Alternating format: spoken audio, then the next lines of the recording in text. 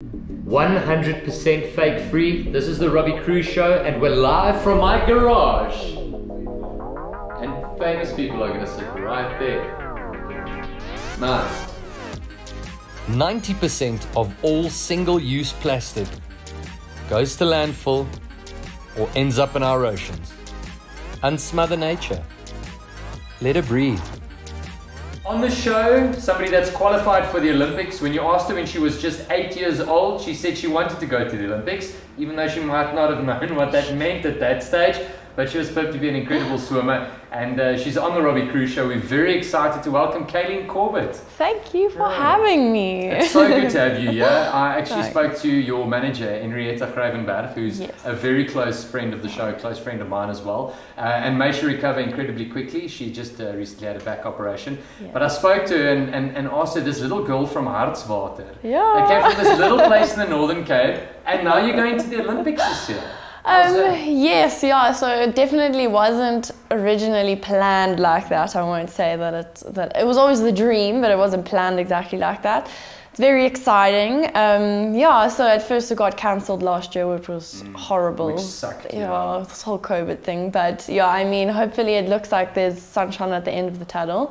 And we're going ahead full blast for this year Olympic Games, which is so exciting, yeah. But let's take it back before we chat Olympics. It was a dream, it started somewhere, and that was back in Hartswater. That's where you grew up. It's a tiny little place. I went and Googled it. It's like, they give you like this little footprint, like this little mining kind of town. There's absolutely nothing, like it really is like absolutely nothing. But honestly, the best place to grow up in. Like, it was amazing. I had the best childhood there. Grew up with so many friends. Jy het in die landerye gespeel. Like, it was the best. Swam in the dam. Yeah, I mean, it's a place where you really could explore being a child properly. Yeah, it's not like growing up in Pretoria. Yeah, that was it's not farm life. It's not like that community. That's everybody in Hartswater knows each other. Knows everyone. Yeah. How was family life for you? Is family an important thing to you? Incredibly. I'm very family orientated. I have a little sister. She's 9, Nicole, and then my brother is turning 20 this year, so he's 19. And yeah, like we're very close as siblings, as mom and dad, everyone, Oma, Opa, everyone is extremely close. Yeah, we all know each other's stories. So yeah, it's definitely something that is my foundation. My roots are found in both my religion and in family. Very important things to me, yeah. And sport in Hartswater, that surely wasn't a massive thing. I mean, you were probably the best from an early age, you know? You wouldn't believe it, but I really wasn't. So I had to work very hard, but unfortunately, the thing is, with growing up in Hartswater and trying to start from there and having this big dream from a little age, my parents had to give up a lot. So unfortunately, we had to move to PE, business opportunities, and obviously for my swimming as well. Yeah, so we ended up moving to PE when I was 11. So yeah, a lot of things changed dramatically at that age. Was that a big shock for you? Because I read the story and the fact that you uprooted yourself and then, well, your parents did, you moved to PE and you left like the rest of the family there, you know, Oma and Opa and yes. Oh yeah, so that was terrible, but being like the close-knit family that we are, we all ended up being in PE, so the whole family's in PE now. Oh, great. And then I decided to move to Pretoria. But yeah, I mean, it really is a way of life almost, just keeping everyone so close-knit and close together, yeah. Did you have to travel a lot for galas? I remember the age group galas that we swam back in the day at Hillcrest in Pretoria. You'd get there, you'd be sitting the whole day, wait for your event, it's my event, go in the queue. Yes. You had to travel for those, I mean like to Uppington and Bloem, and how did that work? So with Hartswater, you couldn't race a gala close. I mean, the closest was Kimberley, which is like it's like an hour and something drive, I think, and it was a lot of hard work, like really traveling a lot, like making sure that I get to race against people older than me, people better than me. Yeah, so it was a lot of work from a little age, knowing that you have to give up your weekends, go for these things that you were hoping would one day lead to the ultimate goal, which is the Olympics. Yeah. Running was never your strong suit, though. How did you know? You read about it, didn't you? Or you're a runner. That's how it works. Like your mom even said she's not a cross country wasn't your big thing. You know, she never told me that until after. Okay. I wish she told me before, because she literally said to me. Before you pursued it. Yes, because I was like, I can do everything. I did tennis, like mini cricket. I broke my collarbone playing like touch rugby with the boys. So I did everything I possibly could. And then, so then only after my mom said, you run like a frog. Yeah. I think you need to stop. And I was like, okay, mom. That's when it hit home. That's when I knew running is not my strong suit. Did you always picture yourself being a professional sportsman, or was swimming something that actually clicked for you, that you thought like, well, I am quite good at this, you know, I can pursue this? Yes, I think with the whole, like, I had to choose. We got to an age where I think I was 14 and I was still doing netball and tennis and everything, and then... And you were good at it as well. I mean, you were playing first team. I wasn't terrible, yeah. So I was pretty, like, okay doing all of these things, and then you hit an age and then it's like you need to choose now. Like, either you invest all your time in swimming, or you start, you know, pursuing other things, or you start doing academics or something. And then we chose swimming, and it hasn't failed me yet. It hasn't. I mean, before we get to the amount of medals that you've won in your lifetime, which is, I don't know, fingers or toes, or a lot of us don't. You actually, at 15, I think it was, you almost decided, I'm not going to do. I don't know. I don't know if this is for me, and that's like a make or break time period for you. Yes, I think when girls start going through puberty, especially in swimming, you would know that either your body adapts and you start going faster, or you need to change something and then go faster, or you just hit rock bottom and you need to like end up stopping. Like, it's terrible, and I would really encourage all girls. Like, I'm very passionate about women's swimming, and especially young girls in the industry, and I really do want them to carry on through that, because there is light at the end of the tunnel. But for me, it was a place where I kept getting medals, and I kept like proving myself to be a part of a South African team, and just not making it. And then I decided, well, if I don't make it this year, I was 15 at the time, which was 2015, I decided that if I don't make it this year, I need to stop. Like, then I need to start focusing on academics, or at least tone down on the swimming and then decide on what to do. And then I finally like made my first national team, and I was so happy. Was that when you went to the youth Commonwealth Games? Yeah, youth Commonwealth Games. Then it was a SA team that you made. Yeah, so I made the youth Commonwealth Games in 2015, and it was an amazing experience. We went to Samoa. It's like a small island off like New Zealand, which is blue waters, like the most amazing travel experience ever. I ended up doing quite well, and I got a couple of medals there. I saw that, 2 silvers as well. Yeah, 2 silvers and 2 bronze. How amazing! Where do you keep all your medals? You've won so many medals. Like, by the time I was going through your CV, and like by the time I got to like the juicy bits of who you are, I was like, oh, one more medal. I mean, like, I think now, knowing how much it meant to me back then, I actually started giving some of them away. Because I think it means a lot more to little girls getting a medal somewhere, because it meant a lot to me. But now it doesn't mean as much, but it's always an honor getting a medal anywhere.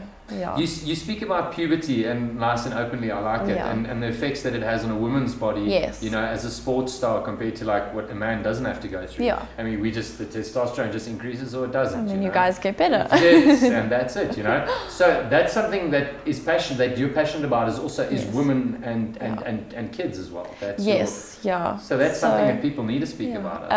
I definitely agree, like especially women and girls being educated about their bodies and puberty and what happens in your body and how everything changes. And something that's really important and close to my heart is children, because I'm studying foundation phase education at the moment at Tux. Oh wow. And yes, I think it's really important for young women to know that these things happen to all of us, and we all go through them, and to get to know your body and know what is the limit and when to stop, and especially being a proper performance swimmer and being like really hectically pushing your body, knowing when to stop and when is enough as well.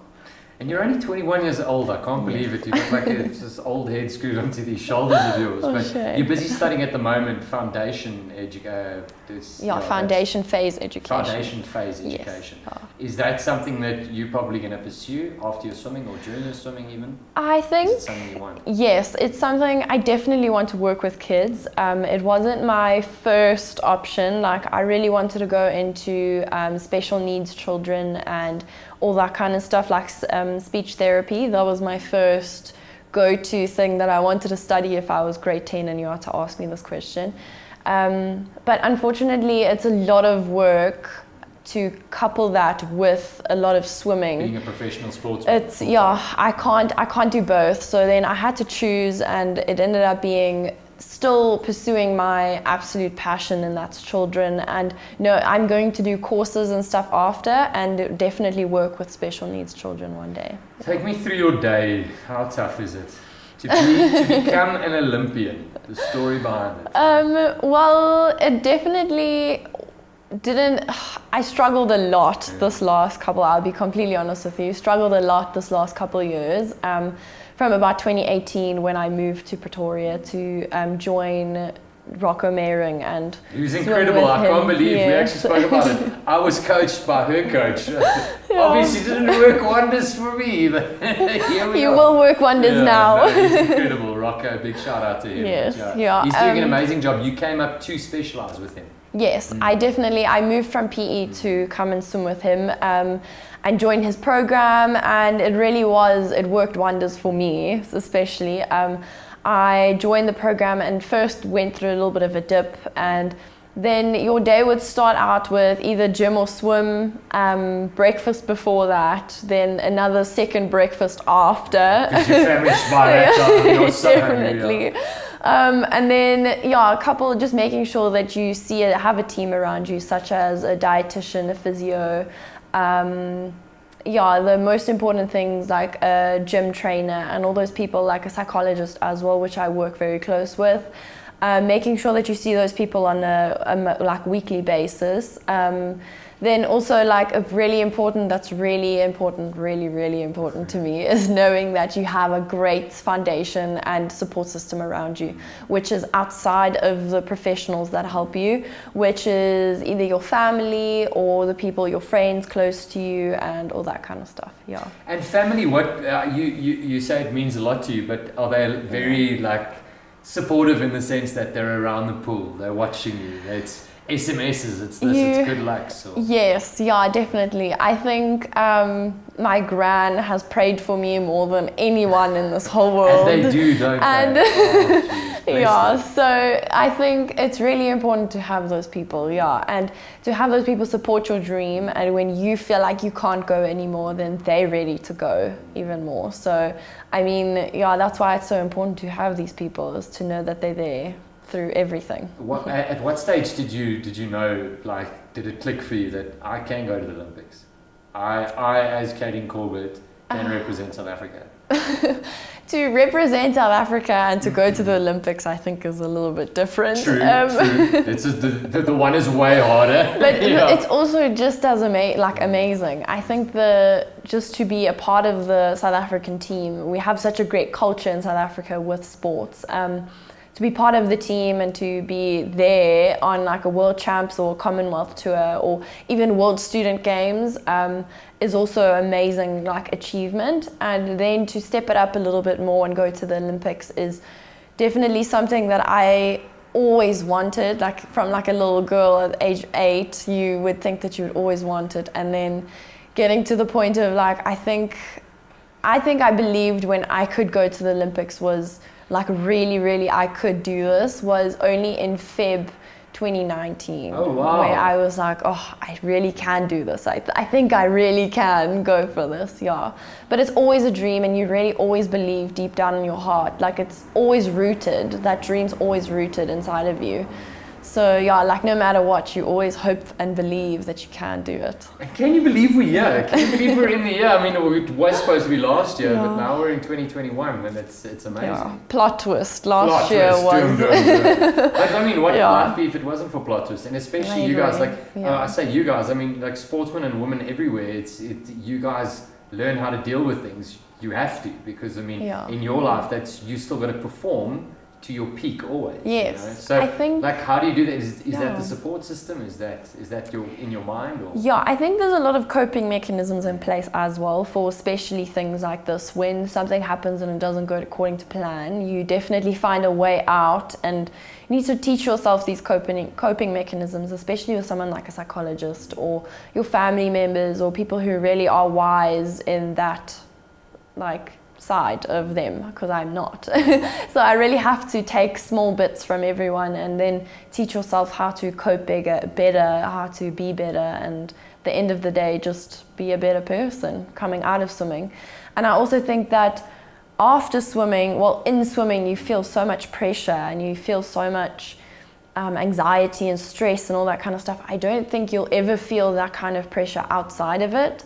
So once you get to like being in a job and working towards something else after swimming, you know how to cope with these things and you know how to work through them without breaking down. True. And you've met amazing people. You also met Penny Haynes, who's one of your heroes, heroines. Yes, yeah. She's incredible, but I think you were 13 when you met her. Yes, so I met her for the first time, and silly me would go and tell her that I'm going to the Olympics in 2 years. Of course. I was like all convinced I'm going to the Olympics in 2 years, and I think she just kind of like shrugged it off. She was like, sure you are. Like, well done, girl. You keep dreaming big. And then ended up only qualifying 4 or 5 years later. So, yeah. Well, it's still not bad. You're still there. You weren't even 20 yet when you qualified. Yeah. So at 19, it's 19, not bad at all. What goals do you set for yourself this year? Is it you're going over there just to, represent us just because you made it? You made the Olympics. Yeah, it was very unexpected. I really wasn't planning on going to the 2020 or 2021 Olympics. I was planning on only going in 2024. And my whole year and everything was set out for 2024. Worked around that. If we go, great, but we're going for 2024. And by the grace of God, I ended up qualifying, and it's amazing. Like I said, the rest is history. No, But that's really amazing. I don't know if you saw this when you walked in. I'm not plastic. It's a lot of people that we get on the show, or actually every single person we get on the show, we get on for a reason. We put you through filters, we check. Is this person not plastic or not? And I just loved your story, I really did. But what does that mean to you if you see that? I think I'm not plastic means a lot of things. I think to me personally, I would definitely say that it's just, none of us are plastic, but sometimes we are, if that makes sense. I think just deep down inside we're not plastic, and we need to make sure that every day we're not. Like every day you shouldn't put up a facade or be someone who you're not, and really work towards the person that you want to become one day, and not drift off to what you have in mind and who you really are, and just stick to your core values. That is just How are you only 21 years old? How is this possible? Jeez, this must be a lie. Come on, man. Then what song do you use to pump yourself up when you're going to go, you're at a gala, it's just before you get onto the blocks, you got your AirPods in or your, I don't know what headphones you're wearing. Dare I what do you say shadow this? box to? It has to be Eminem. Okay? Really? Yes. Are you joking? You won so many points in my book there. Eminem is like there's no way that you cannot get pumped up before something. Like, you're ready to fight someone. I can't fight. My palms are sweaty now. My knees weak. Arms are heavy. You see. What's your favorite song? To Like a Lapse, definitely. Look at you. You're such a gangster. I know. Originally from Hartswater, the Northern Cape, and she listens to Eminem. How's that? I think that's the only, but then it ranges from like Eminem to like Justin Bieber, where I am a die-hard Justin Bieber fan. There's nothing wrong Like, though. Justin is incredible. He's follow an me incredible back. artist. I will say that I'm not plastic. I can say that Justin Bieber is cool. He's amazing, and I really enjoy that you don't judge me for I that. won't. I don't judge. You see. I can't. You're 21. You're going to the Olympics this year. If anything, I'm only going to ask for tickets. That's it.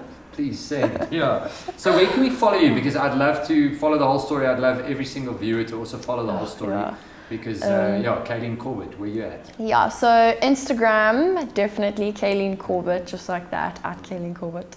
Then Facebook, I don't have a Facebook yet, but it'll come at some point. We're trying to organize my whole Instagram and social media. You've got to be busy with that, because yeah. people are going to be looking for you. People are going to be, and I mean, you're a remarkable human being. So you got to take it and you got to run with it. And you're working with a cool team. I've got to explain that. Yeah. Like, I mean, the woman that's behind you, first of all, she loves swimmers. Yeah. Which is great, and that was one way. And when we were speaking about it, I mean, she's just so passionate about you and what you're gonna do. She's so incredible. Think, yeah. She's surrogatma, that's what I call her. Okay, she's like right. my mom in Pretoria. Mother, yes, yeah. right. So she's my mother in Pretoria. I'm dating her son, and nothing wrong. I mean, yeah. So she's literally like my +1 to everything. Yeah. You got to look after yourself. Don't let the world change you. Don't let it make you hard in any form whatsoever. Thank you. And thanks for visiting. Thanks for coming on the show. Thanks for Please having promise me. me one thing though, that when you've been to the Olympics and you come back, you'll come say hello again. Of course I will. Cool. Yeah. Well, yeah. Future Olympian Kaylene Corbett on the Robbie Kruse show. Thanks for coming. Thank you so much. Awesome. Happy days. I'm Kaylene Corbett, and I'm not plastic. One more for that. One more for luck. Yeah, terrible. That's great. Welcome back to the Robbie Kruse show. This is Fred from Food 2050. He was on episode 3 as well. Thanks again for joining us. I see we've converted you to I'm Not Plastic. It's a beautiful shirt, sir. This is by choice. Well, I like Robbie, that. and I'm glad to join your team and to be here today. Oh, it's amazing. Thank you. It's great to have you part of the team. Just to recap for somebody that might not have watched episode 3, what is Food 2050 quickly? Food 2050 is a solutions-based company. We look at a problem and we saw one in the food industry, so I can tell you a bit more about that as we go along. But we physically are a company that could design for a solution, fabricate, supply, operate, maintain and service plant and equipment in the industrial sector. That's what we do and we are. And we effectively spoke about it. How I understand it is the food that we waste, the 10 million tons per annum that goes to landfill, that we're not using, and that it creates a methane gas instead of the CO2 and the H2O. That's right? That's correct. Right, yes. See, even CO2 and H2O. There we go, so yes. I'm learning.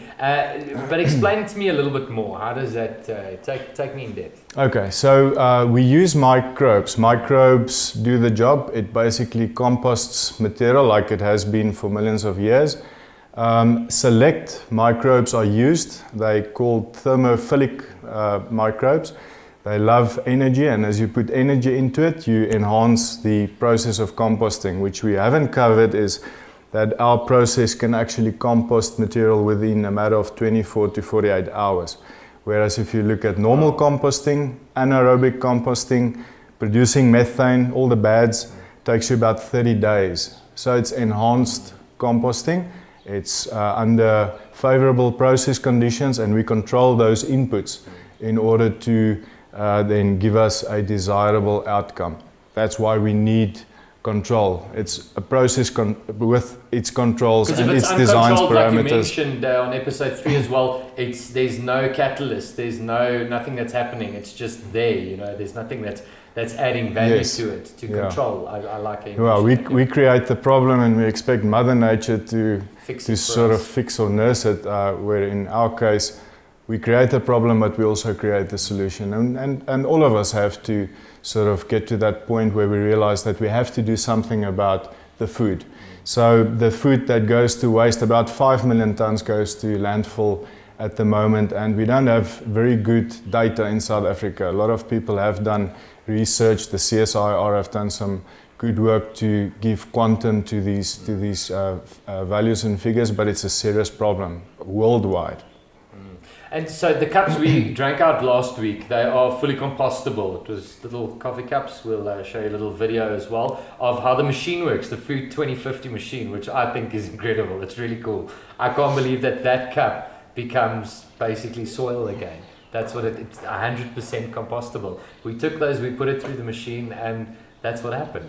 It does, yes, and we'll post you guys with a bit of videos and photos as evidence of that, but it really does, it does the trick. Within 24 hours you don't see the cups, they disappear, it becomes compost. And the amazing thing is with these control parameters, even though the food that you put into these machines, though the consistency of what you put in change, as you know, today we eat chicken, tomorrow it's beef, and as we go along and put You're different... not going to separate all of that. No, you just throw it in. When the machine performs well, it has this distinctive smell of compost. Now the compost that we, refer to as a, it's a bit of a nasty smell. Potent smell, yes. This actually smells like fresh tobacco that you buy from the tobacconist, and you open that bag, it's got a fragrance almost. That's how it smells, day after day after day.